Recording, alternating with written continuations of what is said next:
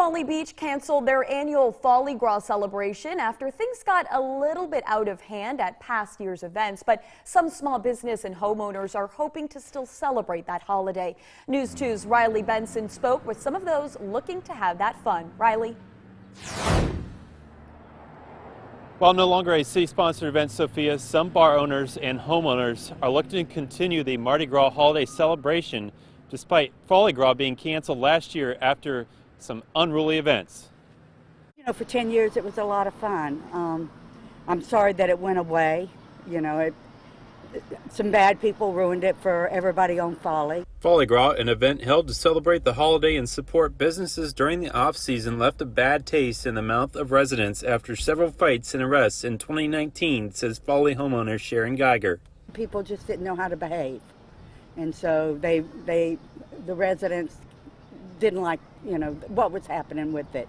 4 of the bars on Center Street in Folly are planning a block party-style Mardi Gras celebration, including the drop-in where bartender Nathan Dabwin says the annual celebration was important during the off-season.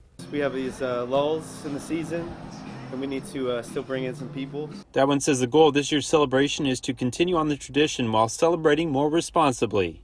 It's definitely a more locals-friendly atmosphere this year.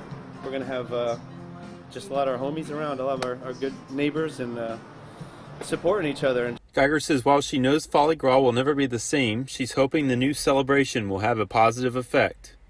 And then we could still have all of our festivals and help all the businesses here make money. You know, that's what it really is all about.